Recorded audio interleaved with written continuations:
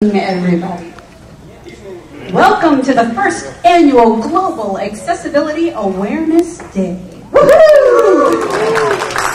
Dan, just hold up fingers. How many countries are we in? Or do you have to take off your shoes? It's a lot. I am Catherine Campbell. As many of you know, I am the North American Director for the Usability Professionals Association and the acting president of our Los Angeles chapter. And I am half of the co-hosting team tonight, along with the PHP meetup of Los Angeles. And we are super duper excited to see all of you here and to hear the amazing speakers that we have planned this evening. God must believe in accessibility and inclusive design, because 2 weeks ago, I got an email from Crystal Ehrlich, and those of you who know Crystal know she's a force of nature, and she said, Catherine, there's this really fabulous guy and this really fabulous event, Global Accessibility Awareness Day, and they have great speakers, and Yahoo's a sponsor, and we need your help to pull this all together and get the word out. And I said, 2 weeks from today? Right? You're kidding me, right? And somehow it just came together, and I can't believe it, because usually we spend 4 or 5 months pulling these things together, especially for the caliber of speaker that we have tonight. So very, very excited that it did come together and that all of you are going to be able to join us for this experience. I have a couple of obligatory shout-outs for the UPA, the Usability Professionals Association. One is, anybody here already signed up to go to the annual conference in June in Las Vegas? Few of you. The bad news is that as of Tuesday, the rates went up to regular registration, so you no longer get the discount.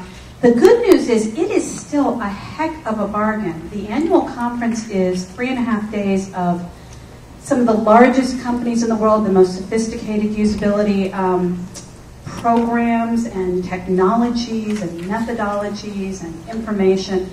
And they also talk about how to make use of those techniques and methodologies in everything all the way down to the smallest startup. If you have not yet looked at it, go to the Usability Professionals Association site, look at the June 3rd through 8th conference, I'm sorry, 5th through 8th. It's in Vegas, so I will help you find a carpool buddy, and you can go on the cheap, and you can go for 1 or 2 days. But take a look at it. It's really a great deal. If you can't make it, a poor second choice, but still one to consider, is 2 weeks later. UPA LA is going to be putting together a debrief on the conference, and we'll be highlighting some of the top presentations that we see. So, Mickey, thank you. Up there at the front desk is Mickey Way, our treasurer, and he and I are going to be working on that event. It will get posted on the LA UPA meetup as soon as this event is over and we finish with all the great accolades and reviews. All right, on to our thank yous. I wanted to thank Dan Malka over here and Yahoo, who really stepped up to the plate. They had already volunteered to be sponsors, but we moved this from a smaller venue to this venue. They've provided all the food. They've provided the transportation expenses for the speakers. Just been a phenomenal sponsor and really went above and beyond the call of duty. And now I would like to turn it over to the real hosts this evening, Joe Devon and Jennison Asunción, who basically were the creators of today, and tell you a little bit about their inspiration, and they can introduce our evening speakers. Thanks.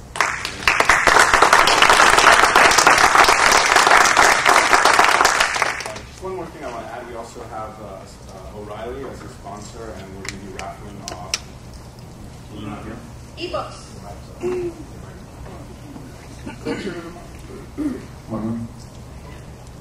All right, I'll speak closer. I've never used the mic before. Yeah, so if we could pass that around. We've got raffle tickets, and we've got 5 ebooks that O'Reilly has given out, and 4 copies. We have 2 copies of Steve Sauter's original book, for those of you who know anything about performance. He's the guru, and 2 copies of his second book. So if you could just take one, the bottom, you can see the top ticket, and then the other one we're going to do a raffle at the end. Jennison, are you on? I am. Can everyone hear me? Oh, nice. Yeah, you sound like you're in the back of the room, but we can hear you. Yeah, is that any better? It's great for being in Toronto. I want to first say, Catherine, how can I get on that trip to Vegas? I'll work with you. I just wanted to really quickly say hello to everyone here in Toronto. If you're tweeting, if you're on your mobile devices, the hashtag for the event is GAAD, hashtag GAAD. And really, I guess I just want to, if I could, just really say thanks to everyone who's attended. We've had people running events from Australia all the way here to Toronto. And we've got people signing up already for next year to do some great stuff. So I'll keep my comments brief. I would want to just tell you how, from my perspective, this all started. Back last November, Joe wrote a blog post mentioning how good it would be and how important it is for developers to have some basic knowledge of accessibility, and how it would be good to have a day, May 9th, to have a Global Accessibility Awareness Day. So because of some of my other involvements and the fact that I work in the accessibility space, I happened to be home. It was a random Saturday evening that I was home, and thanks to Twitter, I saw that Joe blogged this, and was in touch with him almost immediately, and we basically picked this up. And fast forward, like I said, we've had events in Melbourne, and Brisbane, and Sydney, Australia, in Mumbai, in India, in Wales, in the UK, and we just wrapped some stuff up in Toronto and Boston, and we're finishing some events up in LA and San Diego. So you are all part of an international movement. It's so important. I mean, the real goal of this day is to just get people thinking, talking, and experiencing digital accessibility. So digital accessibility being whether it's web, mobile, or a kiosk, something. And when we're talking about people with disabilities, we're talking about everything. People who are blind, who have low vision, who have mobility impairments, who are deaf, people with cognitive disabilities. It's the whole gambit. So on our website, which is www.globalaccessibilityawareness.org, we invited people all day. We continue to invite people to really just experience things. So unplug your mouse for an hour, do things like that. And based on the hashtag, which is GAAD, people have been doing all kinds of stuff. So I'm hoping I'm able to stay on to listen, but I'm gonna really turn things over back to Joe. I want to thank the folks at Yahoo, my really good friend and a really giant in accessibility, Victor Saurin, and another friend of mine, Todd Klutz. You're in great hands there. I'm glad I was able to Skype in to say hello. I can't believe we were able to really put this together, and with Catherine, with you and Crystal, and everyone just just people came together and understood that this was important and that it mattered. Can you hear me? Yeah. Can you hear me? That's because we have a force of nature by the name of Jennison that has really made this happen. That's the only reason.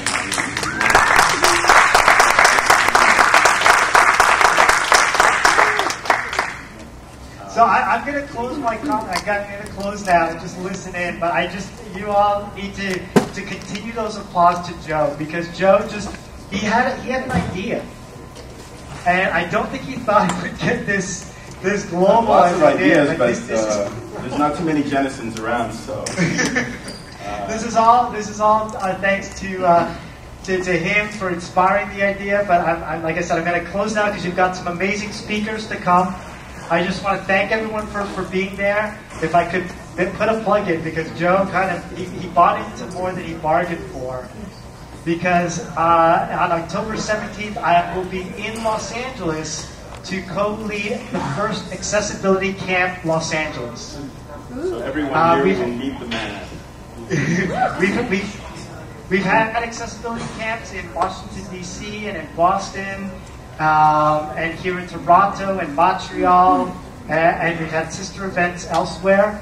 But I'm looking forward, this is really an excuse for me to come to LA, but I hope to meet each of you there at Accessibility Camp Los Angeles. More to come. I'm going to turn things back over to Joe with my thanks for coming. Thank you. Thank you. So just going to say a couple of words before I turn it over. The way that this really started is that Victor here, who's going to be speaking in a moment, made a little video. I think it was even before YouTube's time. It was a Yahoo video where he basically showed what it's like to surf the web if you can't see. And so it was using a screen reader, and it just really blew me away because we don't think about these things if you're sighted, you know. So basically, like when you're going to a CNN page, you've got like all kind of headlines all over the place, and if you're sighted instantly, you just know exactly where to look and where to click. But if you're not, you have to listen. Like imagine you have no screen in front of you. It just really blew me away as somebody that builds web pages. You know, that we really need to make things a little bit easier for everyone to use. And so this was just something that sat in the back of my brain for a long time. And then my father, who is now 87, is dealing with banks. He doesn't hear very well. When he calls up, he can't really speak to the banks. And so the web would be a wonderful thing, and you would think that banking would really be on top of all this. But I customized the browser so that he has the high contrast and you can see. And you have Google, like if you try to go to Gmail and certain websites, they'll cross out the text. They'll do all kind of funky things. And he has a very difficult time surfing the web. So then I just wrote this little blog post thinking that everybody would ignore it. And of course, Jennison, did it, and he told me, hey, you got to do this. I just picked a day, said, let's do May 9th, what the hell.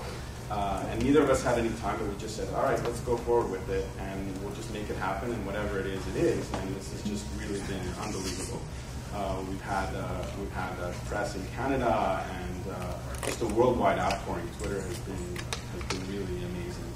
So let me see. I think we're about ready to get started. We're going to start with Todd Klutz. He's from Yahoo. I didn't get any bio ahead of time. So. Yeah, I should have just do a slight good. Okay, sorry about that. Okay, I'll just kind of. Does everyone hear me okay? Okay. Yeah.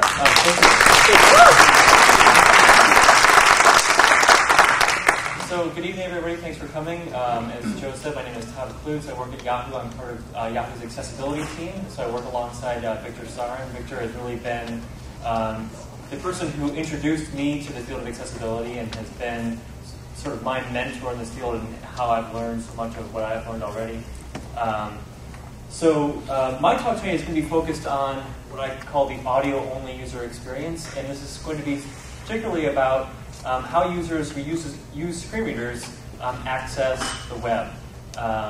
And just wanted to get a sense of the audience. How many of you are developers? Okay, cool, so about half. And then is everyone else a designer or a usability professional, researcher? Does that sound about right? Okay.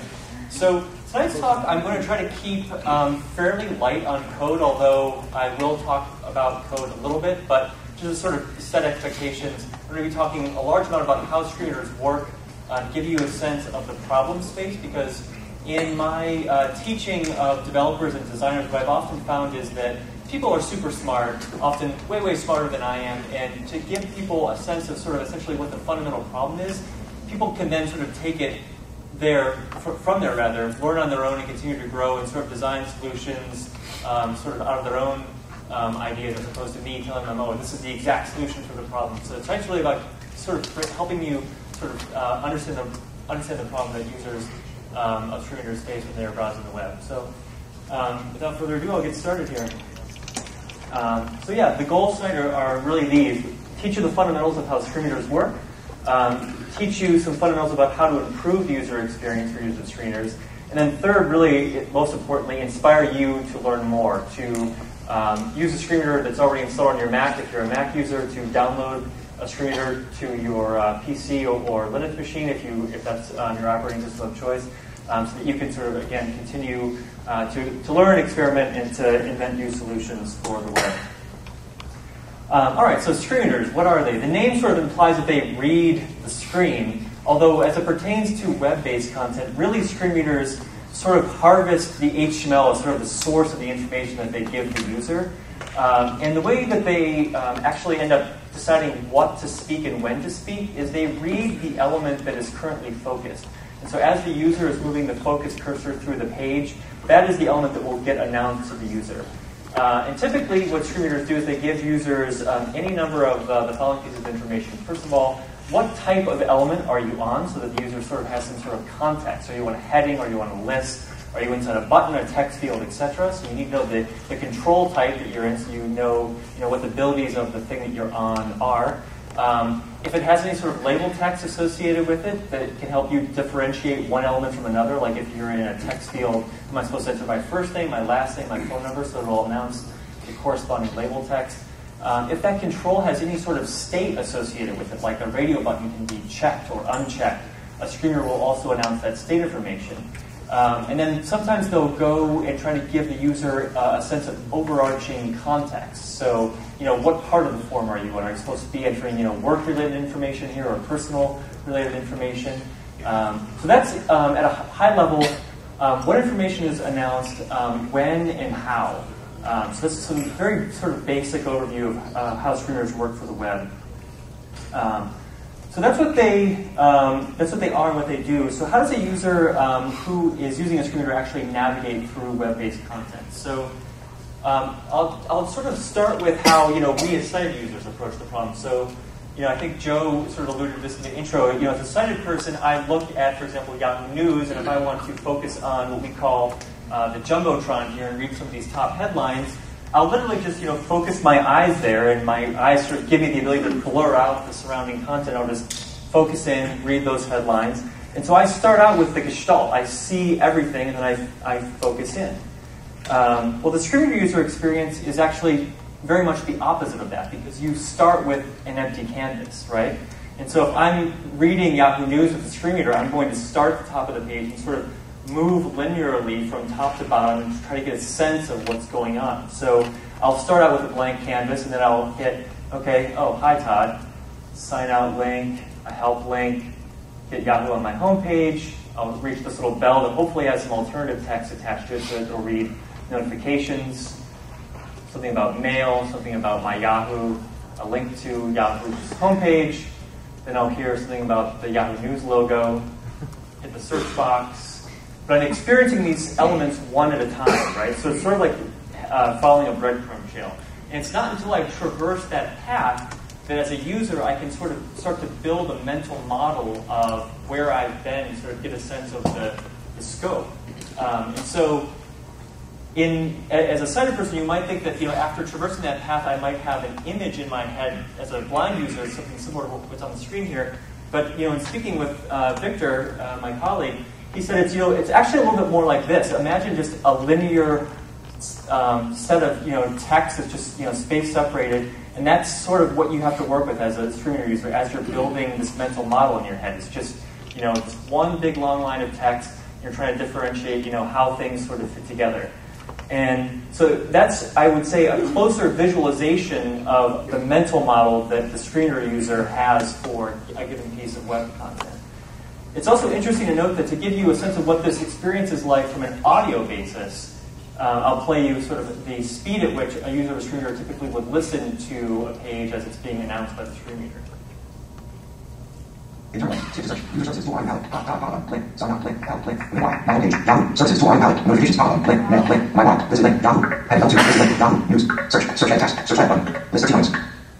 So it goes by pretty blazingly fast, right? And that's very much out of necessity because, especially, our sites are so content rich that if you're, used to listening to audio, you just become really, really adept at doing that at that speed, and that's how you can be proficient. Otherwise, going through any given page would take a really, really long time.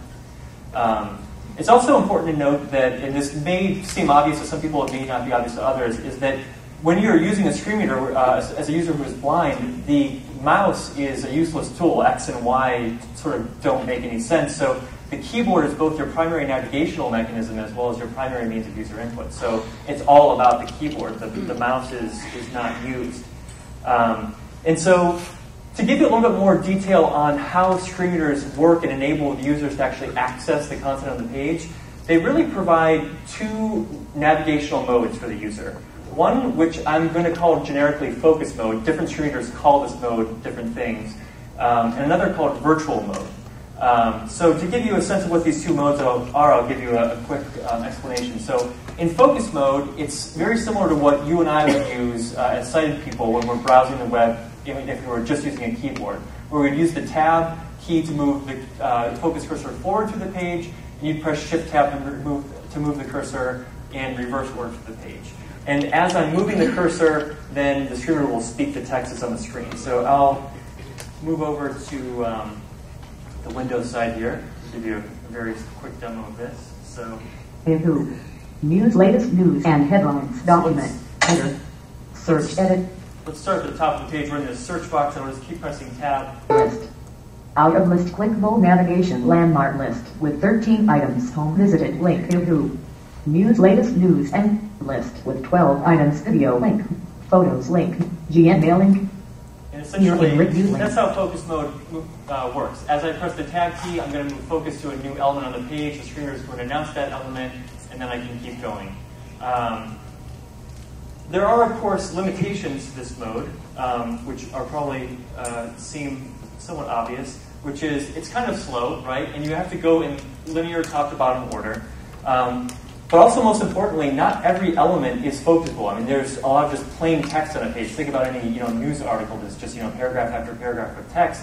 That's not focusable content, which means if you're relying on the tab key, which is just limiting you to focusable elements, you're not going to be able to have access to that text. And so the way this is solved by screen readers is through this virtual navigation mode. And what this does essentially is map keyboard shortcuts to different HTML element types. So, semantic HTML provides you with different tags to represent different types of content. So headings can be represented with the various heading level tags, H1 through H6, paragraphs as the P tag, with various list tags, table tags, etc. And what screen readers do in this virtual mode is give you keyboard mnemonics that map to those element types. So you can press the H key, for example, to go between all the headings on the page, the I key to go between all the list items on the page, or T to go between tables, G to go between graphics or images. And this allows you to not only access all the elements on the page, but you can access them a lot faster because you don't have to necessarily go in the exact DOM order. You can press H and just skip around quicker through the page. You get an easier sense or summary of what's going on. So I'll give you a short demo of that as well. So here I am back on Yahoo News. Out of list, main landmark Yahoo. News heading level 1.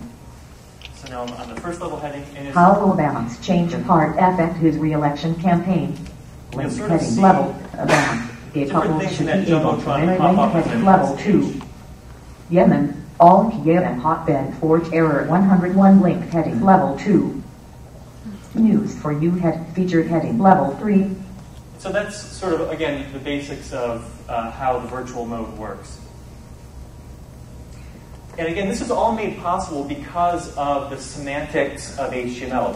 The more semantic the markup is, that's how the screen readers are able to make this possible. So it's only through that common language that the web shares that screen readers are actually able to implement this functionality. If the web was a wild, wild west of different tags and everyone implemented content differently, there would be no single language that screen readers could depend on and say, I know that this page is going to contain some headlines and some links, and therefore I can access those elements reliably and provide keyboard shortcuts for the user to be able to access that content. And not only that, but be able to tell the user exactly what the content type is. And so it is through this normalization that this experience is made possible. Okay, so that all sounds good. So what could possibly go wrong, right?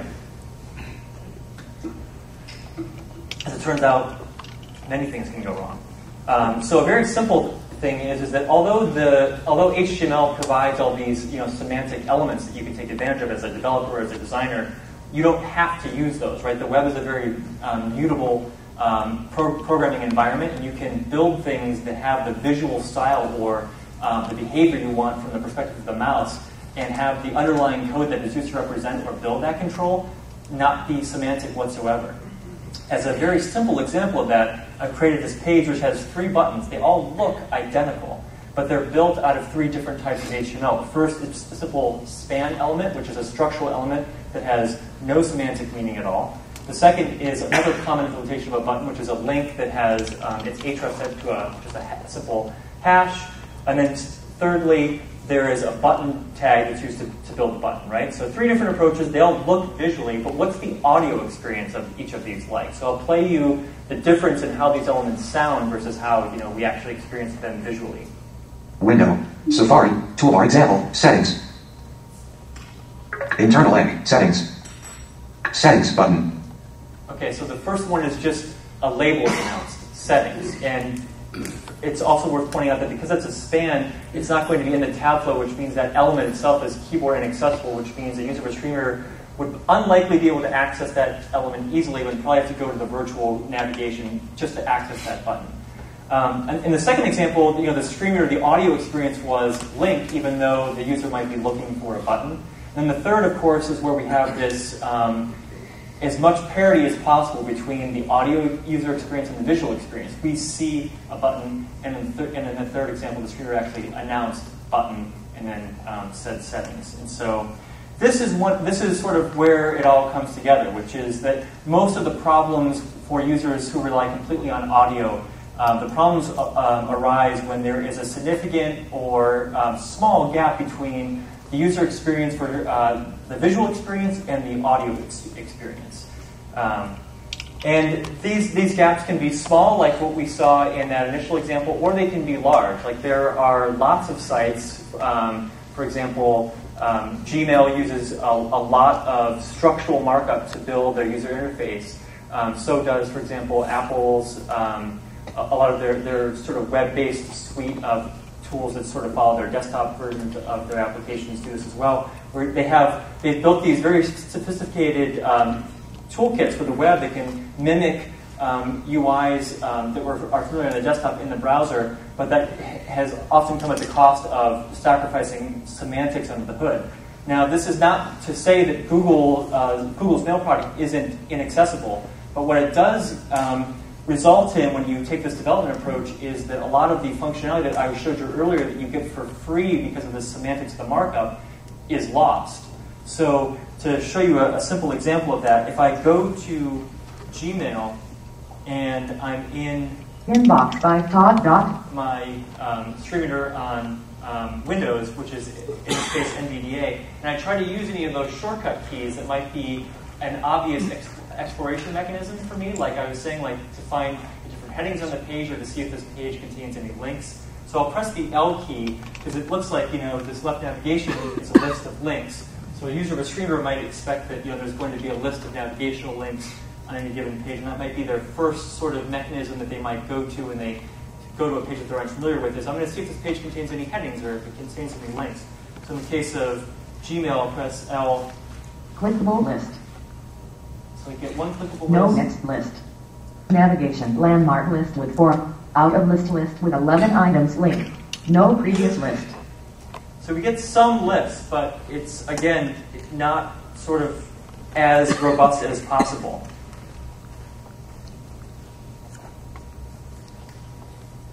So those are some examples of where you have this sort of disparity between the visual experience and the audio experience. And how that choice in markup can actually make that experience better or worse.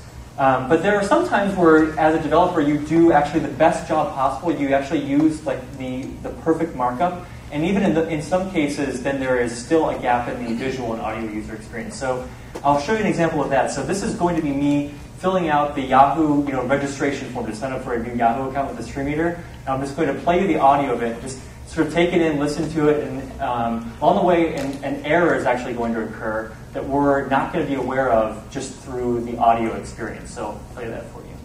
First name, required edit text. D. Last name, required edit text. KLOOTS. Select one. Gender pop-up button. Menu 3 items. Mail. Closing menu. Mail. Select month. Select month. Birthday. Pop-up button. Menu 13 items. Check mark. Select November. Closing menu. Day. Birthday. Required edit text. 0. Year. Birthday. Required edit text. 9/5. United States. Country. Pop-up button. English. Language. Pop-up button. Postal code. Edit text. 94917. 9. Yahoo. ID and email. Select an ID and password. Required edit text. Okay, so I filled out a good bit of that form. One error did happen, but it wasn't sort of announced through audio. And here's a screen capture of what the error was. I entered an invalid zip code. And the code used to represent this is actually like really good structural HTML. So, the form field is properly labeled, and there's a paragraph that, the error message is wrapped in, and it's placed, directly next to the zip code field. But the reason why that error wasn't announced goes back to some of the fundamentals of how screen readers work, which I talked to you about at the beginning of this presentation, which is screen readers read the focused element. And there's no semantic linking right now between this input element and this error message, so that when this element receives focus, the label is read, but the corresponding error isn't read. So the user is completely unaware that the error has even happened through that audio-only user experience. And so again, there's this gap between what we experience visually and what's actually able to be experienced when you're listening purely through audio. And what's even worse is, you might submit this form as a user because you're not even aware that an error occurred, because these errors are getting generated in real time. And so you might go back through your form thinking, oh, how can I try to trace back this error? And as I'll play you this sort of now screencast, you'll see... Window. Safari, Yahoo, registration window, United States, country, pop-up button. English, language, pop-up button, 94417, content selected, postal code, edit text. Okay, so again... SN, content topic. The error wasn't announced when the field receives focus. Now the user could probably use the virtual buffer to further hunt through and find that error message so they can sort of distill out what the field that has an error. But again, that's sort of a lot of work. And to create a good audio-only user experience, the ideal would be that error message gets announced when that field gets focused, so the user actually has a more immediate sense of where the error is. So this is a really good example of where you are doing the best with the limits of the language, but the limits of the language are failing you. You cannot express through native HTML all that you need to make the audio experience good. And so one of the ways that this is being this problem is being solved is obviously through the evolution of HTML. So we're seeing the evolution of HTML in the form of HTML5. We're also seeing it in supplementary specifications like ARIA, which I would encourage you to check out. So ARIA is another mechanism, it's another W3C spec of providing you as a developer or a designer additional semantics that you can add through attributes to existing HTML elements that provide more information for users and screen readers. And so what this allows you to do then is provide more semantic linking to improve these relationships that I was showing you in the earlier screen, such that these error messages like the one I was showing you will actually get announced at the right time. So in this particular case, as a developer, I can say, indicate to the user that this field has an error by adding this ARIA invalid attribute to the input element when it has an error.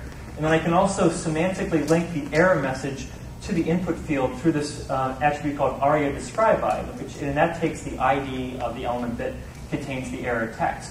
And as we'll see in a second, when this zip code field now receives focus, not only will the label be read, but the screen reader will tell the user that field has an error, and here's exactly what the error message is. And again, now this is trying to bring parity between the visual experience and the audio-only experience. Birthday, pop-up button, 10, content selected, net 1975, content selected, year, United States, country, pop-up button, English, language, pop-up button, 94417, content selected, postal code, this postal code is not located in the country you selected, invalid data edit text. So now you've got more parity, the experiences are equal.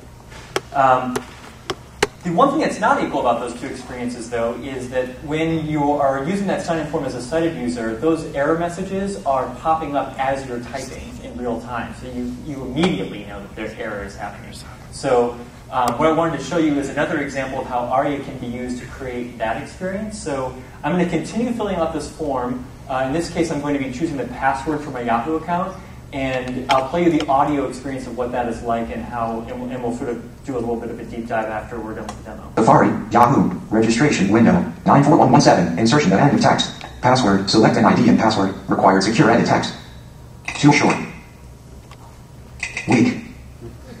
Strong. So here we have a really good audio experience. As I'm typing, I'm getting immediate feedback via audio that my password was too weak. Oh, it's getting a little bit better. Oh, good password. It's a strong password. And that's exactly what happens visually. As I'm typing, I have this little indicator next to the password field that says, what's the strength of your password. And again, this is enabled through that ARIA spec that I was mentioning earlier that we use to improve the accessibility of the error messaging for the form field. So in this particular case, this is using one of the ARIA attributes called role, which basically specifies that this error message is an alert, and that alert should be spoken immediately when the text content of that node is updated.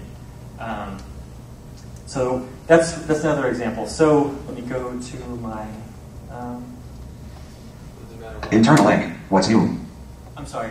Does it matter which tag, or just as long as you have role equal alert? The tag in this case is irrelevant for that ARIA role.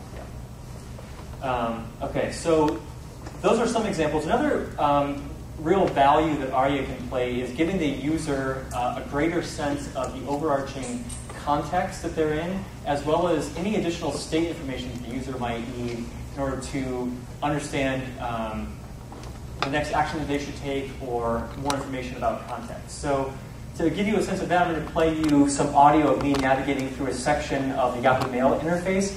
And this is, again, another instance of where I have done a really good job with the HTML. It's as good as possible HTML4, but still there is sort of a breakdown in the user experience from the audio perspective. So here we go. Internal link. What's new? Internal link. Inbox 8. Internal link. Contacts. Internal link. Brownie says hi. Internal link. Start the new email. N. Internal link. Start the new IM or SMS. Internal link. Delete selected emails. Delete. Internal link. Reply to sender. R. Internal link. Choose from different ways to reply. Does anyone, having listened to that, have a good sense of where you might be in the page from that audio playback and sort of, what state you're in, where you are? Does anyone have any guesses on a message? Yeah. So you're right, you are inside a message. But what's interesting is there's a lot of state information and a lot of semantic information that's sort of missing from the audio experience, right? Because we're actually inside of a selected tab. So there's, we're inside a tab control, which is important for the user to know about. That they can go back and navigate through that tab set. That there's a toolbar as the first item in that tab set that has controls that they can take advantage of. So this is all, again, represented through this minimal HTML because we're doing the best possible. We don't have native semantics yet in HTML to represent these control types like tabs or toolbars. But this is another role that ARIA can help us play. Enter an application landmark. What's new? So ARIA, again, can help us in this regard to sort of bring more parity between the visual and audio experience. And so if we add ARIA to that markup, I'll show you how the experience for the screen reader user becomes almost equal to that of what we see visually. Enter an application landmark. What's new? Tab 1 of 4. Inbox 8. Tab 2 of 4. Contacts. Tab 3 of 4. Brownie says hi. Selected tab 4 of 4. Brownie says hi. Toolbar item palette. Interact with Brownie says hi. Toolbar item palette. 12 items. Start the new IM or SMS pop-up button. Delete selected emails. Delete button. Reply to sender R button. Choose from different ways to reply pop-up button. So some cool things happened here, right? Now the user knows that there's a tab view. They know how many tabs there are. They know what tab is selected. They know that this is actually a toolbar. And even though we chose to use anchor elements for our buttons, which is very often done on the web, we're actually able to transform those toolbar buttons into buttons being spoken by the screen reader user also through ARIA. So there's actually a lot of power that can be harnessed through these additional semantics, right? So that's another. So that's another good example of context and how context can really greatly improve the audio-only user experience. Another thing that can happen a lot is state changes can happen as a result of things popping up into view, pop-up menus, pop-up dialogues. And if focus isn't managed appropriately when those pop-ups happen, the user of the screen reader has no idea that that state change happened. And again, that all goes back to sort of the fundamentals of how screen readers work. They sort of track against what is happening with regard to focus. And so I'll give you a quick audio example of me navigating through one of the toolbars in Gmail, and I'm going to pop up the settings menu, and we'll sort of listen to what that audio experience is like. Select pop-up button. Refresh button. More button. 1909 button. Newer, dim button. Older, dim button. Settings pop-up button. Press settings pop-up button. So press the settings pop-up button, and that's sort of my only audio cue.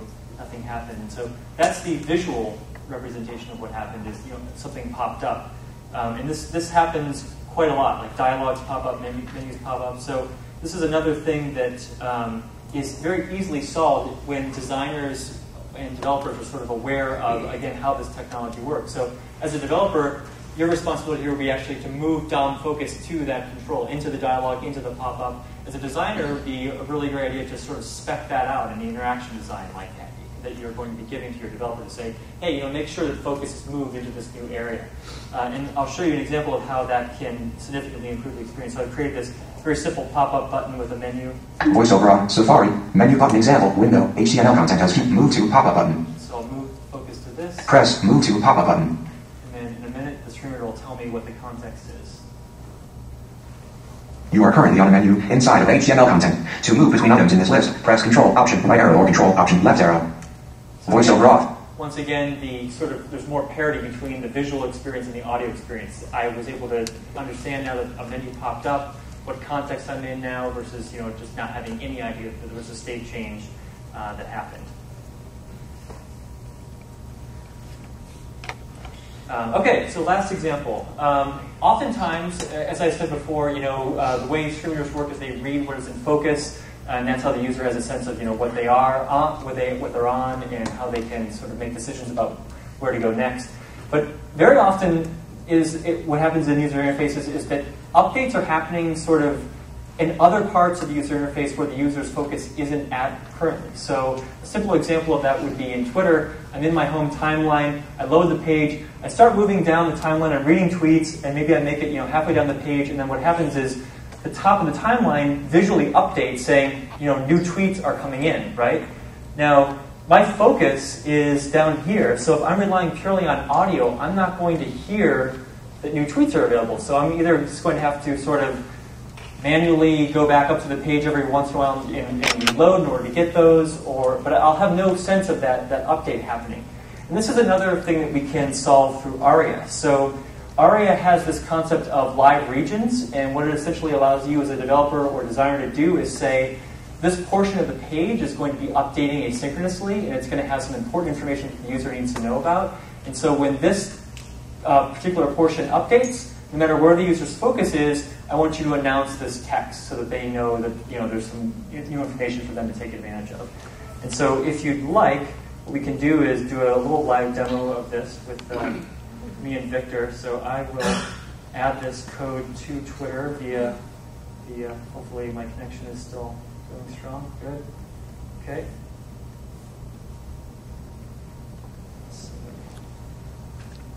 All right, so the live region is in there. I'll start with my screen reader. VoiceOver on Safari. Twitter/home window toolbar lock button. Menu Twitter new HTML content. Interact with HTML internal link home internal link visit link discover end of list button. VoiceOver help menu 6 items closing VoiceOver help menu heading level 3 heading level 2 2 items tweet internal link today internal link SRAM internal link internal link end of list. In a combination of spring tides, bad weather, and Navy ribs on security practice ahead of the Jubilee pageant makes 4 hours 2 nights sleep. Clickable. Internal link 3 2 7 3 7 p.m. Now we just have to wait for someone to tweet. Maybe someone in the audience.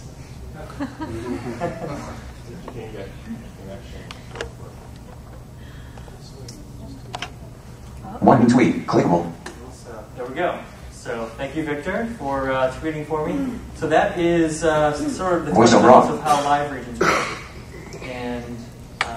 Okay, so just to review, we're at the end here. So screen readers, remember how they work is they read the underlying HTML, and specifically, in most cases, they read the focused element, and they give the user the following pieces of information, what element or control is the user on, what label text does the user need to know to be able to differentiate one control from another, what context does the user need to know about, are they in a tab, are they in a toolbar, etc. What properties or state information, is this control checked or not checked, and things like state. Most of the problems stem from this disparity between the visual and the audio experience, and most of that is rooted in lack of semantics in the underlying code, because it's the semantics that both describe the content, lets the user know this is a heading or a link or a list, etc. And those semantics also, in many cases, as we saw with virtual navigation, enable a lot of default interactivity for the user.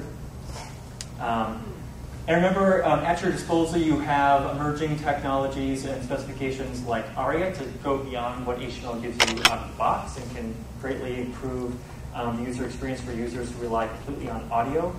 And then also how important it is to track and be mindful of focus changes when things pop up, so that users who rely on audio can be aware of those changes as well.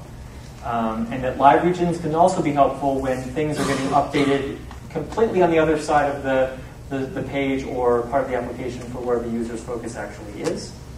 And if, again, this is now the sort of the very end of the presentation where I encourage you as the audience member to go ahead and learn more. So if you are a person who is a Mac head or a Mac addict or Mac enthusiast, whatever, if you go to apple.com/accessibility/voiceover, there are a lot of great tutorials about how to use VoiceOver, which is the built-in screen reader for the Mac. The first time you start it up, which you can do by pressing Command F5, you will be going through a guided tutorial, which is really elegant and nice. So it's a really easy way to sort of get started understanding the problem space further. If you are on Windows, there's a really great open source screen reader called NVDA that has excellent support for web standards, particularly ARIA. And it also has a great user guide, although it's not as guided of a tour in terms of an audio guided tour as is on VoiceOver. You actually have to go to the Help menu and then go to User Guide, and then brings you up a web page that has sort of like self-guided, just text document, but still very useful for those of you wanting to learn more. So I know we're running a little bit late, but if people have questions, I'd be happy to take a few. Otherwise, I'll pass it on to Victor. Can you go back to Apple? Your own? Yeah, sure.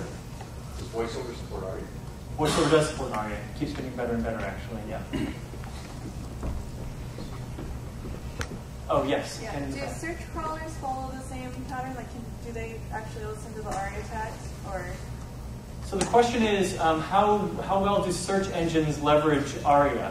I actually asked that of Google about a year ago, because I kept thinking these semantics are really great, and like, why couldn't search engines take advantage of these? Of course, that's all private information. Like, I think Google said that's a great idea. And so they very well could be doing it, but how search engines mine content, I think, is all proprietary. So, yeah, there's nothing that's. I will say this definitively: there's nothing that would stop them from being able to leverage this stuff. Yes. So the experience, the audio only experience, feels super functional, and it's like a wireframe. There's no sort of styling, if you will. Are there any standards now or in the works for adding sonification, if you will, where you could actually tell that different parts of the page would use a slightly different voice, you would have different background sounds, or like sort of just using audio cues other than spoken words to indicate the function, just like we use, shading colors, okay, and so forth. Great. So the question was, this all seems sort of rather utilitarian. Like I know I'm in a tab control or a menu. It's very functional, but it doesn't have sort of the visual like sexiness or fidelity that you have as a sighted user. Or is there anything that's emerging to help with that, to sort of give the user more? I don't know, actually, if that's the case. Victor, are you aware of anything like that? By default, no, but there were attempts to do that. There are parties that do that, but by default you don't have that. Any other questions? Yes. Yeah, I didn't notice any the HTML5 tags in there. I was wondering if screen readers are still behind, or if they when they are going to start incorporating those new tags. Okay, great question. So how well is HTML5 being adopted from the perspective of assistive technology? HTMLaccessibility.com or HTML5accessibility.com will give you all you want to know. It's actually maintained by a guy named Steve Faulkner, who is a member of an accessibility consultancy called the Paciello Group. And Steve has been like a long time accessibility guru, and he maintains that site with a great amount of effort. And as I remember last, Firefox has the best support for mapping HTML5 elements back to accessibility APIs, such that screen readers can actually take advantage of them. But he sort of ranks each individual browser and sort of gives you more granular detail about how much is supported by what browser. Yeah. Any other questions? Okay, cool. Thank you.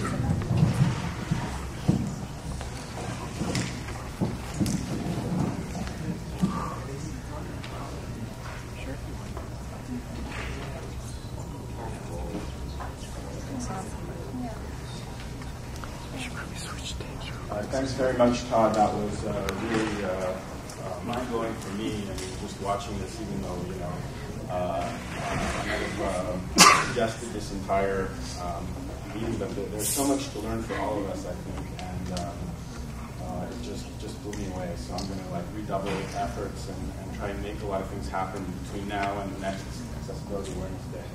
Are you ready? Yep. Every time I have to deal with wires, I get a little nervous. But can I switch real quick? Actually, I even hate wireless. The next step is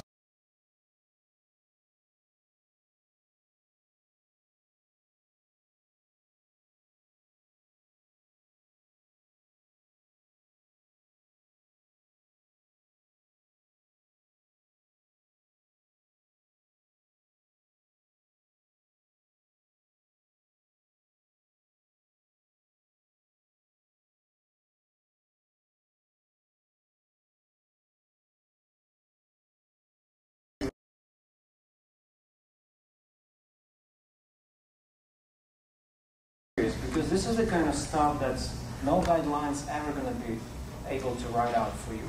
You have to spend probably, I don't know, depends on your cognitive ability, maybe it's 1 hour time, maybe it's 2 hours time. It's the kind of thing that will come with experience, okay? So you've got to try all of these things, accessibility and assistive technology, in order to be able to actually understand what's going on in that user's head, as much as you can. So anyway, so this is the most, can you by the way see my presentation? I don't know if it's on the screen, but I hope it is. No, that's what I hate. Why? Really? Oh, you know what? I think I know why. There you go. VoiceOver has this beautiful feature where I can turn off the screen with just a single gesture. I may mention it to you because it's a great testing tool. Okay, well now you're seeing one of the most boring slides, I think. Because you already know who I am, and the one information you may not know is how to find me on Twitter. Okay, so what is accessibility to me? There's so many definitions. For the purpose of this talk, I just want you to think, guys, about accessibility as the user experience.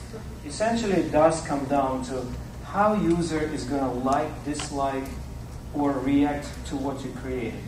You can make them angry, you can make them laugh at you because, they don't even know how to put labels, or whatever it is. So users may react to what you've spent hours of your time creating, and that is what constitutes user experience. What the reaction of the user is going to be to whatever you try to create. To me, that ends up being accessibility. Okay, actually, you know what? Let me go back to this slide because I found this really interesting phrase from Paul Rand, and it's a really long quote, so I don't even remember all of it. The one thing I do remember from it, which I really, really like, is that the purpose of design is to give meaningful value to the user. Because at the end of the day, if you design something that doesn't have any meaning to your audience, or to the part of your audience, it's like your design goes out of the door. You know, the iPhone could have been a great iPhone, but it would be just a piece of glass for blind people if Apple didn't introduce all the amazing tools into this into this phone. So think about this meaningful value whenever you go about designing stuff. And you know, the rest of the quote you can probably ignore, although I think it is a great quote, especially in using part 2. Okay, so user experience. Let's break it down. Again, this is just all sort of my interpretation of what I think of user experience. That you probably find hundreds of definitions of this. I think of user experience as having 3 major components: reachability. In a geek language, it's called input. Again, hopefully I'm not too simplifying it too much. But what I mean by reachability is how does the user reach the interface? There's many ways of doing that. The second part is the feedback. What kind of feedback does the user get as a result of reaching out? As a result of reaching out to those elements. And of course, this all comes down to interaction. Input plus feedback, or reachability plus feedback, is what creates the interaction. It's kind of like a loop which sort of never ends, because depending on what feedback you get, that's how you decide what your next action is going to be. So to scientific. All right, reachability. So many ways to reach out to those elements or to that content. We all know about keypads. In fact, I was thinking if I had a bit more time, I would have loved at some point to do a little talk on how the history of mobile accessibility really started. But you remember those Nokia phones that had buttons and stuff? Great, right? Many people still swear by these things. That's one way of reaching elements on the screen. Another way, obviously, is by touch, which is what many people do these days, including myself. The third way is gestures. Shaking your phone, soon it's going to be waving, very soon it's going to be thrown and whatever else. Thinking, I didn't put it on the list, but it's probably coming down the pipeline pretty soon. Voice control, Siri, right? Or any kind of voice assistant. This is also a way of user trying to manipulate the interface. So this is some of the types of how you can reach elements. So feedback. Feedback, as we know it, is visual feedback, which is like you get a visual alert, you get some sort of animation that tells you that something visually happened on the screen. There's audible alert. Some people love it, other people hate it.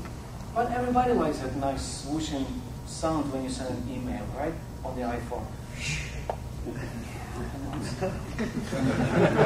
Or you get annoyed, or maybe actually some people like, like when you get an email, right? Also, it's something we take for granted, but if you didn't have those audio alerts, something would be missing. Just wouldn't, because you'd have to every time look to make sure, was my mail actually sent out, and how would you do it anyway? Do you know when you want to check whether your email has been sent out? Right? So stuff like that. So there's audible, there's haptic. Is that familiar term here? Haptic feedback? Right? You get this vibration in your phone. That's what they call haptic feedback. It's in its early stages right now, but it has been actually cleverly used by Google folks in building their accessible solutions for Android. That means when you move your finger on the screen, it'll actually vibrate to let you know that you've just landed on the element. Really cool, smart way of doing it. I reached out to Apple folks asking why they don't do it, and they had their also pretty reasonable explanation, but battery drain and stuff like that. Anyways, the point being is that this is one of the ways of getting feedback. So interaction, many ways to express interaction. To me, it comes down to 3 things. What am I interacting with? Does it have a meaning? And what I ask him to do essentially, right? And if the interaction is meaningful, then I should have answers to all those questions.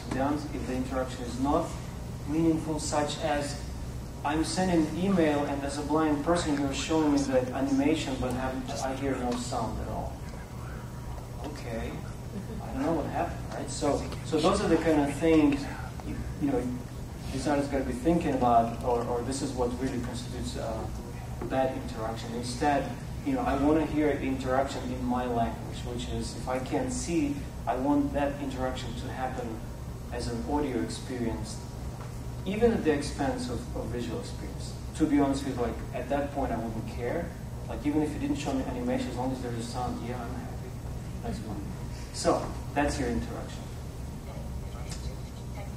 Okay, so here we come to this very interesting topic of why we're here today, which is accessibility. So, interaction with users with disabilities is a different matter altogether. Geez, I feel the phone is buzzing. Am I guys tweeting or what? Mentioning my name or something? Sorry. No, I'm just kidding. That's okay. Let me go back to this thing here. Okay, so for disabled users, things need to happen slightly differently. Why?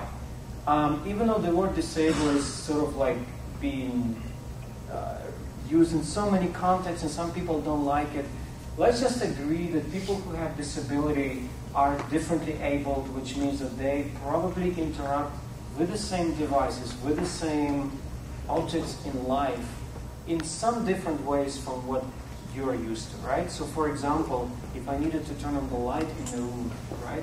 What you do, you just come up to the switch and you're like, done. Okay, what I have to do is like, you find this, so this is my interaction. I gotta find this light and I have to see, okay, is it actually switched on or is it switched off? Then my mind goes like, okay, if it's up, I need to turn it down. If it's down, I need to turn it back up. So it means that my experience of interacting with the same objects, including mobile devices, is going to be different. Now, what is it that actually helps me to have that different interaction, or to have a more meaningful interaction, is the assistive technology. One of those Todd already showed you, which is a screen reader. There's many kinds of assistive technologies out there. I want you guys to think of the word assistive because it's really important. I'm going to tell you in a second why. So we got some assistant that's going to stand between the user who has some disability, physical disability, or visual disability, or sensory disability, whatever it is, and that something is going to enable that user to interact with the same devices that you do, right? So let's take an iPhone. So what does this mean for design? Okay, so that means there's something in between me and that device. And that something has its own mind, I guess I want to call it.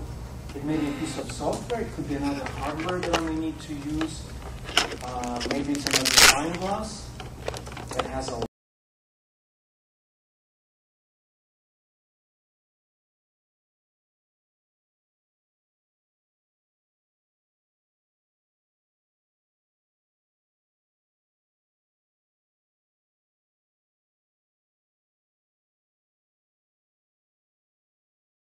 technology works. You don't have to understand all of it. Pick one, get familiar with it, and become expert, if you will. But you need to understand what is it that makes the technology work. Most importantly, what is that in that software that makes it possible for your audience, for your user, blind user, or whichever one you're targeting, to be able to use that device. I hope I'm not too complicating this, but the word assistive is really important because it's something that's being introduced in your otherwise everyday interaction. Okay, and I just said that, right? Therefore, because it's another thing that stands between the user and the device that you're designing for, you have to understand how it works. Because you can't ignore it, it's already there. And here we come to the challenge of the ages. Everybody knows what this picture is? Sorry? Yes, what? Come on, make it accessible. What's the picture? Sorry? iPhone, okay. Good. But it's iPhone with no information on it. So when the iPhone came out in 2007, that's essentially what many blind people thought. Okay, another cool gadget for everybody else. Right? Essentially, the challenge has become, how do you make a flat piece of glass accessible to people who are used to tactile experience? You have to feel buttons, you have to feel something, because otherwise, I mean, flat desk or flat table, you know, kind of doesn't have any meaning. But now I think that piece of glass actually is the coolest technology around, right? We've introduced this amazing technology that has no tactile experience to it. You know, it's just showing something. And so Apple has taken that challenge, and when iPhone 3GS came out and the rumors started spreading that actually it will be accessible, people are like, okay, we want to see it. Turns out it actually wasn't all that complicated. What was probably complicated is to realize that there was a problem. So many people said it's impossible, and somebody there, I don't know if it was Apple people or whether they contracted somebody, I have no insider knowledge into that, but clearly somebody said, we can do it. I think we know what the problem is, and we may even have the idea of how to solve it. I don't know how many people here have iPhones, but those solutions are built into every device that Apple ships. Whether it's Apple TV, whether it's iOS, whether it's iPod Touch, or whether it's iPad, whether it's iPhone, it's right there. And this panel, if the picture comes out right, so I can trust, is in every device. And the way you access it is through settings, general. I'm going to repeat that in the end, but those of you who don't know, it's under settings, general, accessibility. You've got lots of interesting solutions in that panel. One of those, I think, Zahir, sorry about that. Zahir is going to talk about, which is Zoom. This is a great thing because, you know, if you don't want to use a screen reader, you just want to magnify the screen, you've got that. Anyway, I'm going to consider it on screen reader because that's what I'm mostly familiar with. And so Apple made it possible for blind people to basically give a voice to the flat piece of glass. That's essentially what happened.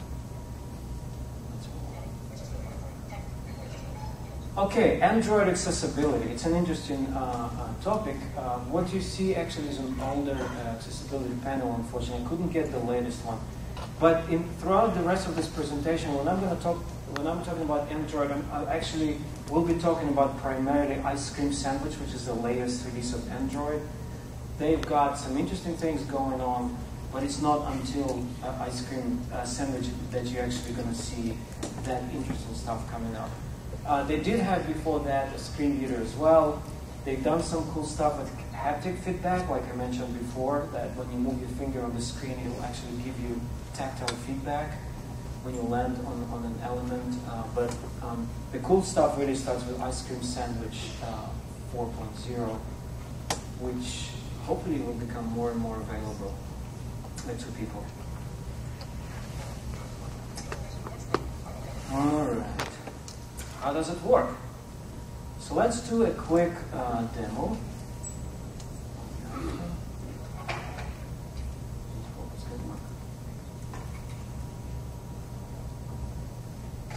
Any questions so far while I'm connecting this thing? No? Okay, good. Let's see, I'll just...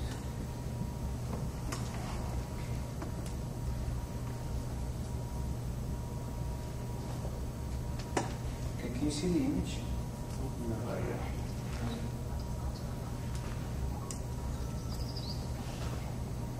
It's not yet? No.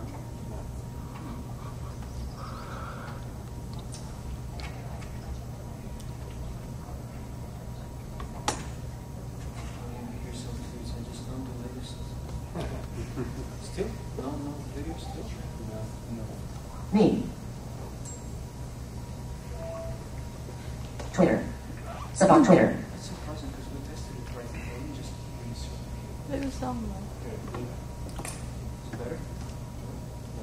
audio. Screen curtain wall. Oh, perfect. This same feature that I mentioned, that you can turn on the screen. I forgot that I'm so secretive whenever I use the iPhone. Yeah, because one time I was checking something on the bus and somebody comes in and was like, oh, you're checking stock market. I was like, you know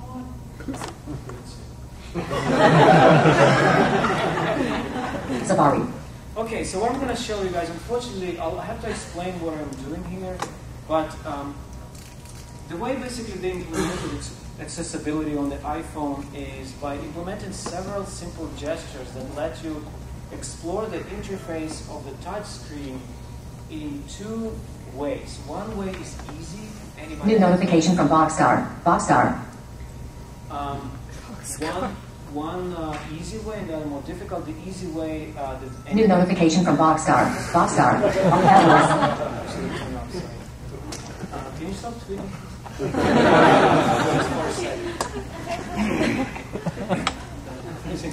Anyway, so the beginner could learn that easy way, and the other way is kind of for more experienced people or for those who are interested in really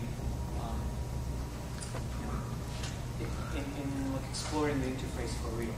Well, for the first time in the history, new notification from Boxstar. Boxstar.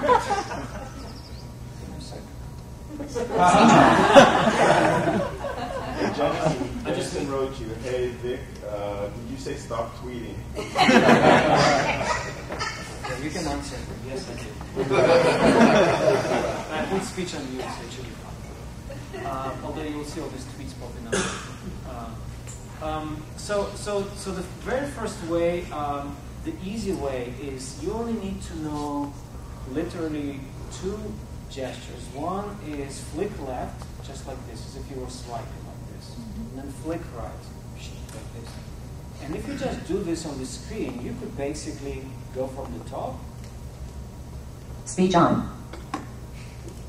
Pandora. BizWiz. Finance folder. App Store. One new item. Now notice how it tells me that there's one new item, right, available in the App Store. And also visually... New notification from Boxstar. Speech on. This is one thing I want to point out, is that visually you also see the black square moving along. This is great for people who have either cognitive disability or some reading disabilities, because it helps to reinforce where exactly the cursor is. It's not for blind people, right, as you can imagine. And that cursor will disappear when you turn on the screen here. So it's a nice little touch, but I'm sure it helps somebody out of that. And if it doesn't, so what's the big deal? You know what I mean? No, but for real, right? I mean, that's... Okay. Speech on. Okay, stop tweeting. New notification from New notification from Boxstar. Boxstar. I should have turned it off, sorry. Anyway, so I can do this and... Finance folder. 8 apps. 8 apps. App Store. One new item. Newsstand folder. One item. And I'm just swiping right, basically. iTunes. With one finger. Utilities folder. 4 apps. Okay? If I wanted to see how many emails I have, I could just touch, because I know that I have a dock at the bottom, and I could just touch the mail icon. Mail. 163 new items. Okay. The second way, if I am adventurous and I just really know how to explore stuff, I could just drag my finger across the screen. Compass. Games folder. 9 apps. Resume Radio. Yelp. Compass. Zello. Wolfram YouTube. So when I come to the icon, I can double tap to open the application. App Store. One new item. Okay. App Store. Updates. Heading. And you notice it told me that it's App Store. The reason it said updates is because the updates tab is currently active. But again, at the bottom, you can see there are 4 tabs. Featured. Tab. 1 of 5. Remember Todd was showing you tabs before? Same thing here, 1 of 5. Isn't it great to know that the tab has 5 items? Of course, especially on the touch screen. Now remember, if on the desktop we only can move 2 ways, right? It's either tab forward, tab backward, or left and right arrow key. I mean, I don't know, maybe my tab has 7 items. Does that mean I have to move finger just a little bit? I have to move it more? So that semantic information or meaningful information has even more meaning on a touch screen, because the screen can be large, the screen can be small. and giving user who does not see information about the size of the object, if you will, is very, very important. So anyways, I can just move through these tabs. Categories, tab. 2, top 25, tab. 3 of 5. Search, tab. 4 of 5. Selected, updates. 1 item, tab. 5 of 5. Aha, what was different about this one? Exactly, it told me it's selected. Awesome. You know it's selected, I know it's selected. So guess what I'm not going to be doing here? I'm not going to start searching, right? New notification from bot. If I want to start searching, I just search, tab. 4 of 5. Double tap. Last, FM. Selected. Search. Tab. 4. Actually, again, now it told me search is selected. So this is basically how simple they App Store. 1 new item. On the iPhone. So before I get off the iPhone, I'm just going to show one quick thing for those of you who design for the web. I'm going to touch the Safari app. Safari. Double tap. Safari. Today, LD equals as1 to SB. Okay, so you see the home page, right? It's a Yahoo home page, and on the web, just like on a desktop, what Todd was showing you, remember you're still dealing with a screen reader. In that respect, it's no different from the screen reader on a desktop. It still needs to know all the information. If you are providing a list of headlines, so they have to be headings probably, right? If you want people to click on something, so probably they have to be links, right? For 2 reasons. One is the user needs to know that this is something that actually they can click on. On the touch screen, more so important because there's so much stuff on the touch screen. Not enough you have to figure out what layout it is, but you also need to navigate between text and links and all that stuff. So obviously it's very, very important. So I can obviously, again, drag my finger. Link. Image. School misspells its own name. The embarrassing error can be found everywhere. Signs, certificates, and business card. 1/48. 1/next button. 1/4 prep button. You can see what I'm moving, right? 1/4 down. 12. 835.97.03. 3RDNHL. 0 down. Forward dimmed button. So anyway, so let's say I wanted to look at this page the way, let's say I just wanted to, so I can either drag. Now, of course, dragging, it works. It's probably more fun on the iPad because you've got a bigger screen. On the iPhone, you end up doing a lot of scrolling because, this is just the first page. There's so much more stuff out there. And I can scroll. There's a gesture for that. It's just 3 fingers up. Page 2 of 6. And you can see Page 4 of 6. Page 5 of 6. So how do I find out which page I'm on? I have another gesture. You guys don't have to remember all of that right now. Just believe me that all of that stuff is available. If you want to move between screens left and right, there's also a gesture and so on and so forth. What I wanted to show you is one cool feature that they've implemented is called virtual wheel, or they call it rotor. And if you place your 2 fingers on the screen and you move them. Language. Characters. You see this thing? Words. Headings. 0 headings. Okay, so there's no headings on this page. Bad. our desktop page is way bad. Must be actually not flat. No, it's just local code. New notification from bot. So let's look at the links. Links. 12 links. And so now I've got another gesture, which if I'm kind of like a beginner user and I'm really scared of dragging my finger around because it takes so long, remember you're dealing with the cognitive. It's an amazing shift because now people who are used to browsing in linear fashion, you're asking them to actually click on the left or the right. It's pretty scary for some people, but it's pretty cool because that's where the future is going to be mentioned, especially when we start manipulating objects on the screen and stuff. It's really where the world is going. And so new notification. So I have a gesture that lets me link not found. Help. Link. Legal. Link. Privacy. Link. So I just move between links. If I wanted to move between form fields, I turn this thing. Form controls. 2 form control. Next button. Right? Prep dimmed button. See that kind of stuff. So all of this is available on the iPhone, and you'll find tons of videos on YouTube on how these things work.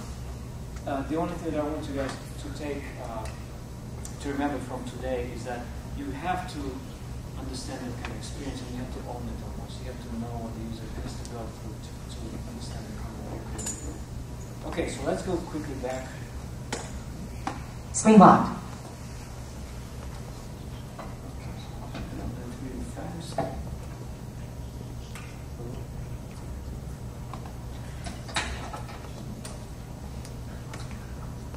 Okay, do you have the video? Yes.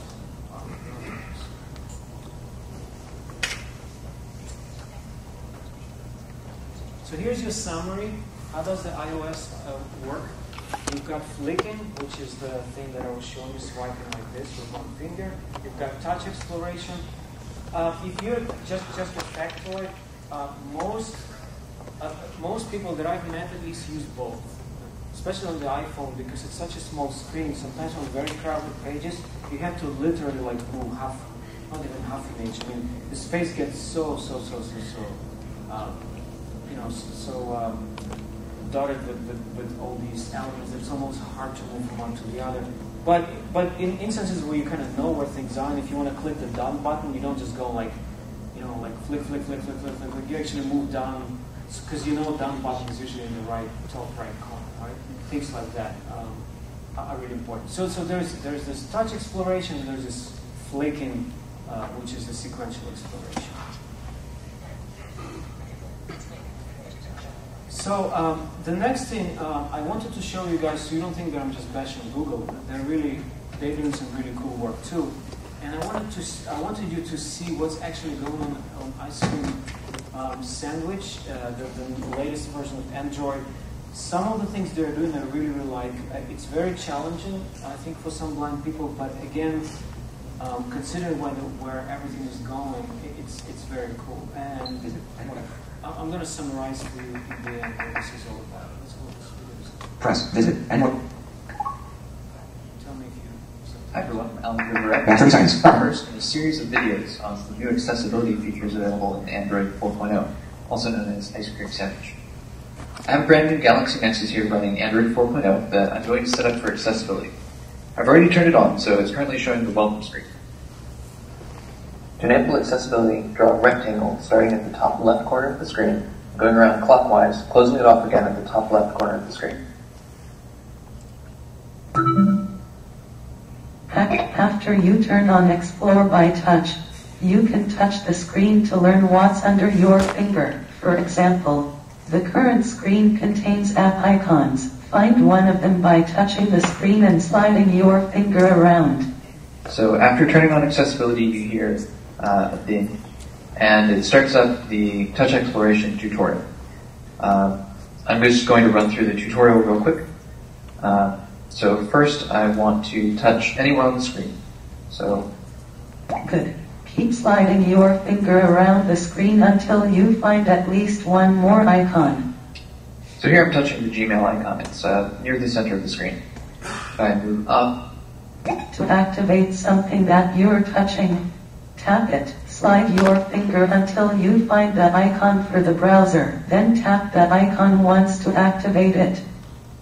So just to get a sense of where I am, I'm going to move around. Phone. People disabled. Clock. Camera. Calendar. Browse. Your finger is touching the browser icon. Tap once to activate that icon. Okay, so I found the browser icon, and I can lift my finger once and place it back on the screen to tap. Good. To move to the next lesson, find and activate the next button, located near the bottom right corner of the screen. I'm just going to put my finger back down where it was before. Browser. Move towards the bottom right of the screen. People, Gmail disabled, market. It's reading out all the icons that I cross as I go to the bottom of the screen. Good. To move to the next lesson, those are the instructions. Find and activate the next button next. And there's the button. I'm going to tap once to activate it. To scroll through a list, you can slide 2 fingers along the screen. For example, the current screen contains a list of app names that can scroll up or down. First, try to identify a few items in the list by sliding 1 finger around. So as before, I'm going to touch Explore by just putting 1 finger on the screen. Good. Keep sliding your finger around to find at least one more item. So I'll move down. Now place 2 fingers on an item in the list and slide both fingers up. If you reach the top of the screen, lift your fingers, place them lower on the list, and continue sliding up. So I can move my finger around. People, phone, Up and down. camera, The list to read each item.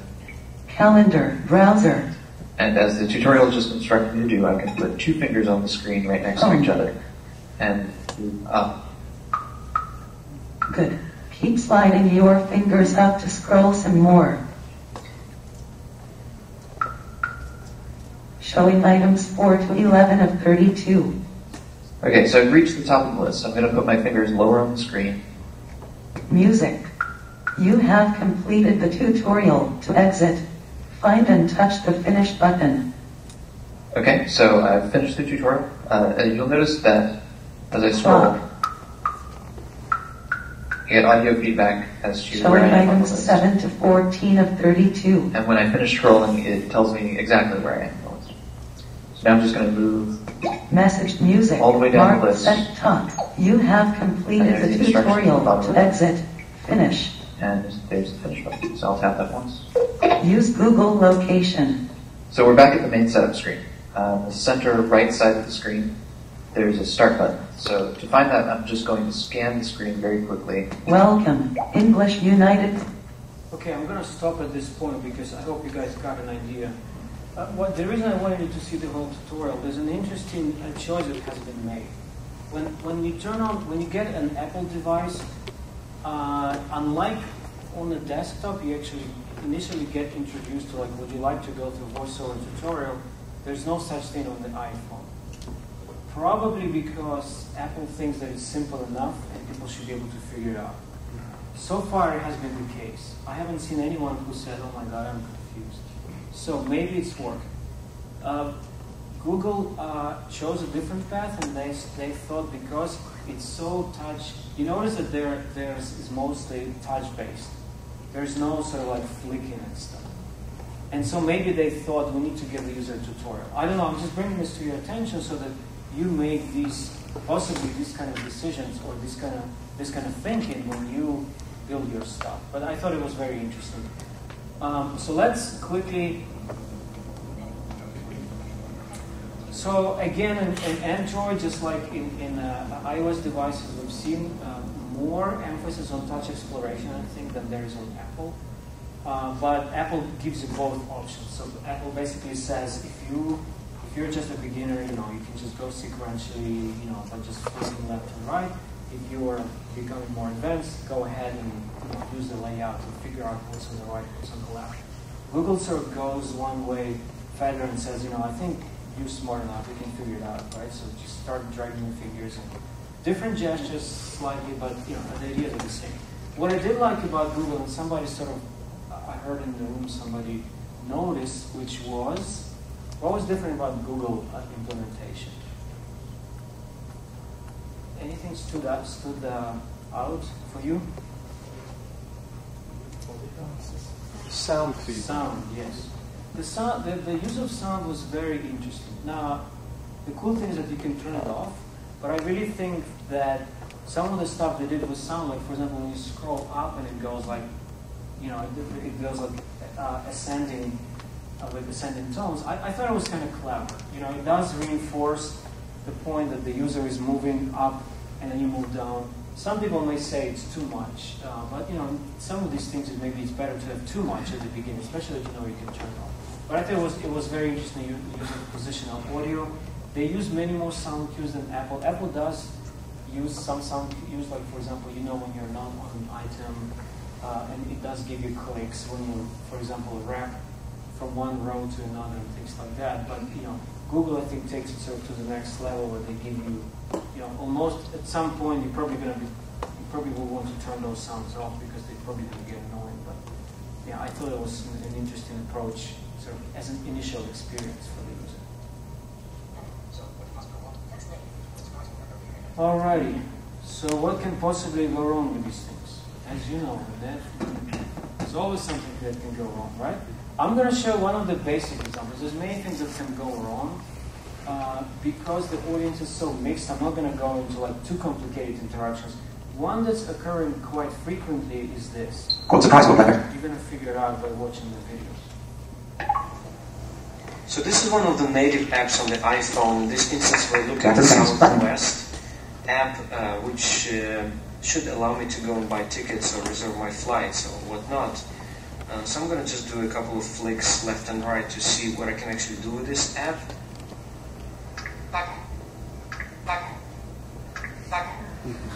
See, 2011 Southwest Airlines code. All lines reserved. Okay.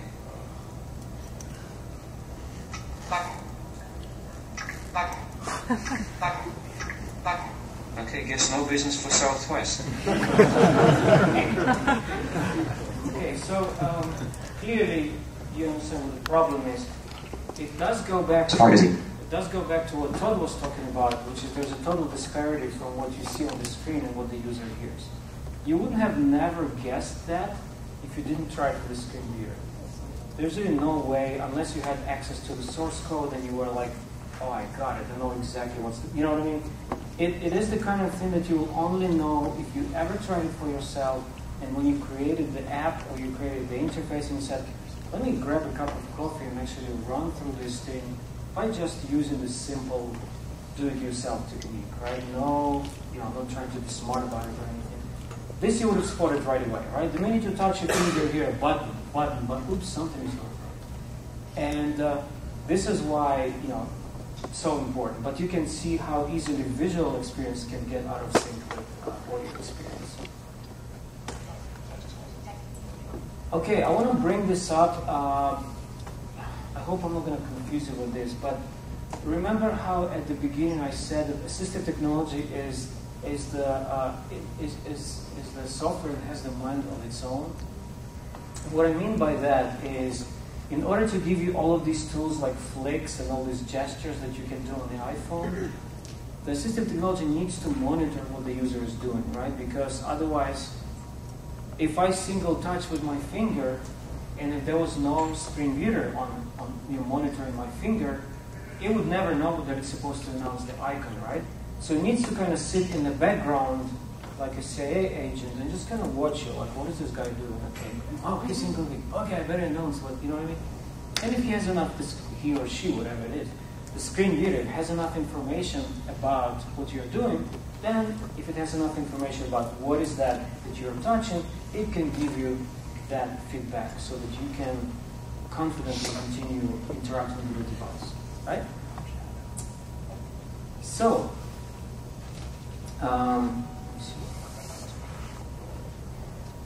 we develop these days these interfaces on the web where people can swipe and people can scroll.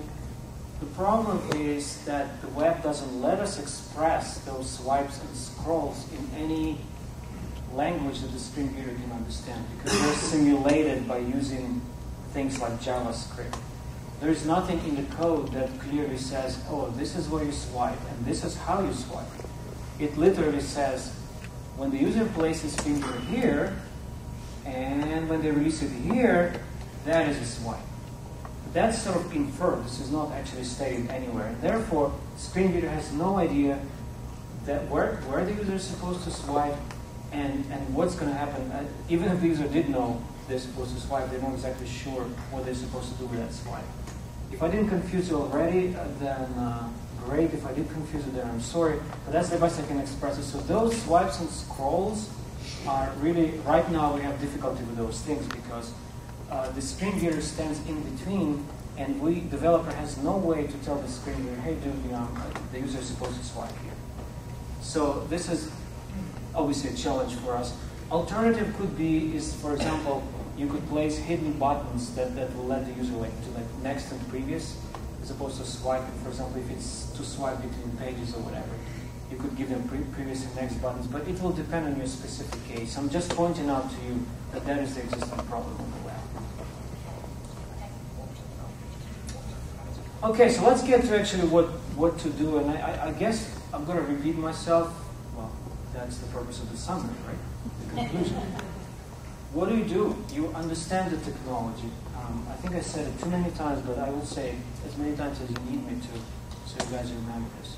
If you don't understand what the user is using, you cannot design interface that will speak to them.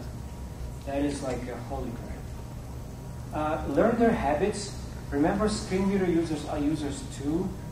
And some of them like Pepsi, some of them like Coca-Cola.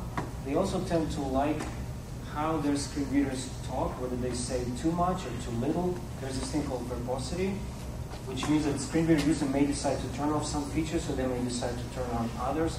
So understanding how your intended user, how your targeted user is using that device or that website is very important. So those two things you have to keep in mind. There's no escape. All right, so by understanding user, we mean that it's pretty easy to do these days. It's not like 5 years ago you had to buy a $1,000 worth screen reader and you have to install it, and God forbid you work for some organization that doesn't let you install anything, then you're screwed completely, right? So a lot of things are built in right now, and since I'm talking about mobile, both Android and and iOS have these tools built in. So whenever you get a device, the only exception being Android, which is if you get something like a gingerbread. I don't know how you guys are familiar with the Android series, but there are all these names, gingerbread, and I don't know what before was. But depending on the version of Android, you may get less of accessibility or more of it. Something is built in there, that's for sure. So you can test it, and if you don't know something, you just go out on Twitter and you blast it out and say, hey, can somebody recommend what should I do with this device? Because I'm trying to test and I don't know where to go from here. On iOS, obviously, is a great example. If you've got the latest iPhone or you installed iOS 5, which is the latest, all you have to do is just triple click your home key. You just press it 3 times and the voiceover is going to come on. You don't have to do anything. And if you forget about it, no big deal. You go to settings, general, accessibility, and you can just turn it on. Okay. Remember that? We saw this before, right? Hopefully the image is still coming up, but that's your accessibility panel in iOS, where everything starts, and you find this stuff again under settings, general, accessibility. And I put triple click home because that's another way to enable. All right, Android, you draw a square. That's an interesting choice, by the way. I wonder who came up with this. It's kind of interesting. They probably thought that maybe square is the easiest shape to draw, but it's an interest. I'm kind of curious who decided that. Anyway, you draw a square at the top of the screen, and that should turn on accessibility in ice cream sandwich. So where to get more information? Apple has their own website, apple.com/accessibility. Lots of stuff. There's actually a longer video about the iPhone. And Google has their page at google.com/accessibility, where you can find stuff about Android. And from there you can find their YouTube videos, including the one that I just showing you, that kind of stuff. And you can also visit accessibility.yahoo.com/library. I think I forgot to click one.